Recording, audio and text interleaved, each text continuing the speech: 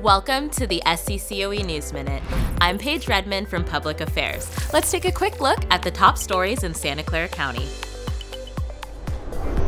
Congratulations to Special Education Student of the Year, Michael, a 5th grade student at the SCCOE.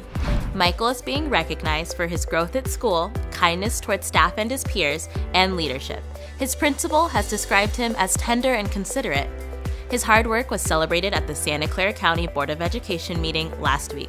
Congratulations again, Michael.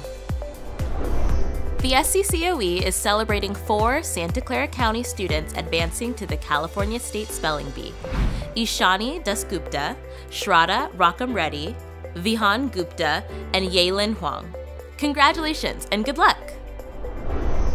Congratulations to Union Middle School, which was named a Redesignated 2024 California School to Watch, a distinction given to 52 high-performing middle schools in the state.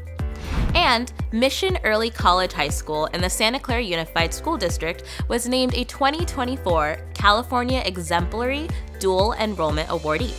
This honor highlights its exemplary dual enrollment programs and practices. Well done, and congratulations! Ellie Wu from Price Middle School in the Cambrian School District is dancing her way into our hearts. She won first place at the CAR National Dance Competition. Amazing work. That's it for our News Minute.